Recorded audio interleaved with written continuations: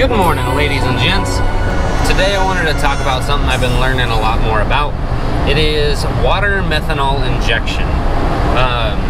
So for those of you who don't know, it's basically spraying a 50-50 mixture of water and methanol into your engine.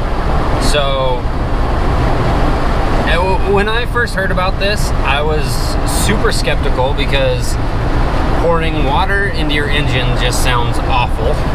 That sounds like an awful idea. I mean, if you get water in your gas, that's a horrible thing to happen to your motor.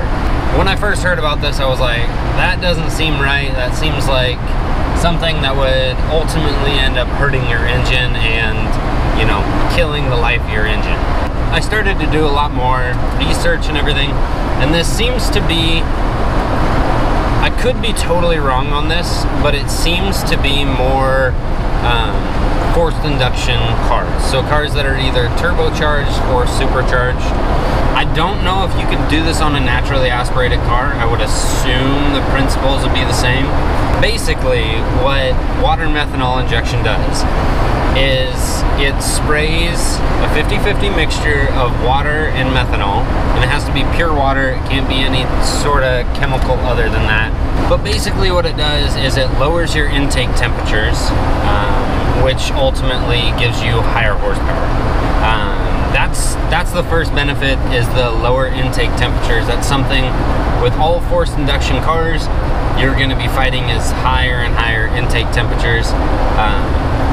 Because as you compress the air rapidly, it's going to spike your temperature. So when you spray this water and this methanol inside your into your intake, it basically rapidly cools it down. One good way to recognize this is when, like, let's say you get your hand wet and your hand feels kind of cold. That's because of the evaporation of the water. So methanol does the same thing as the water, except one thing that methanol does that the water doesn't do is that it ends up adding octane. Here in Idaho, the highest octane you can get is 91, unless you want to try to find race fuel somewhere or something like that. If you're running methanol injection, it basically raises it up. I'm not sure by how much, but I know it's quite a bit. So the first two benefits you get from methanol injection is that the water is cooling your intake temperatures and the methanol is basically raising the octane. The third benefit, and this is one that I would love to see like statistics and everything on, but it basically cleans your engine. Because you're spraying essentially water into your engine, it ends up steam cleaning your whole engine. When the water goes in the combustion chamber and everything and explodes, it essentially turns to steam, and that ends up cleaning your engine from all the carbon buildup and everything like that. I would love to see more information on how effective the methanol injection cleans your car, but I do know that it cleans up your valves, it cleans up your cylinder walls and everything. So that's the last benefit that you get from it. I'm sure there's some drawbacks, but honestly, I haven't really found anything. The only thing I've heard is that it's another point of failure, and the point of failure being, you know, the fact that, you know, the pump could fail, I guess.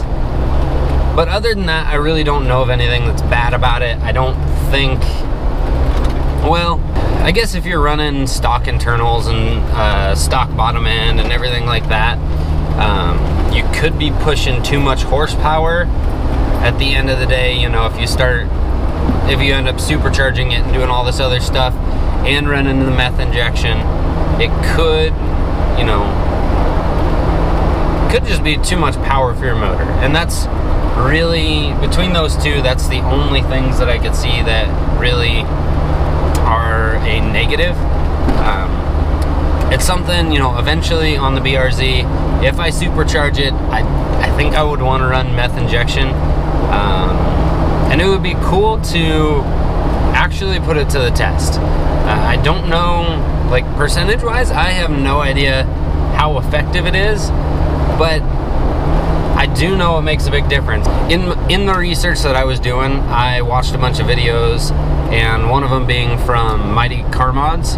They had a turboed Miata that they ended up putting meth injection on, and it was decreasing the air intake temps at like 10 degrees Celsius, which is a huge difference. That's gigantic. I mean, because that is, what is that, like probably close to like 20 degrees in difference. I really would love to see like a side-by-side like dyno pole with some meth injection systems. I'm really curious, I'm intrigued. I've looked up quite a few different systems, and they're really not that expensive to install. They're not that complex, and I would love to just learn more. After all the research that I've done, I'm really excited about it. I do want to do it eventually. We'll see when that actually comes. It would definitely be after I supercharge it. But yeah, I'm really intrigued, and I want to play with it. I want to learn more about it, and I actually want to do it to my car. Thank you guys so much for watching. I'll catch you in the next video.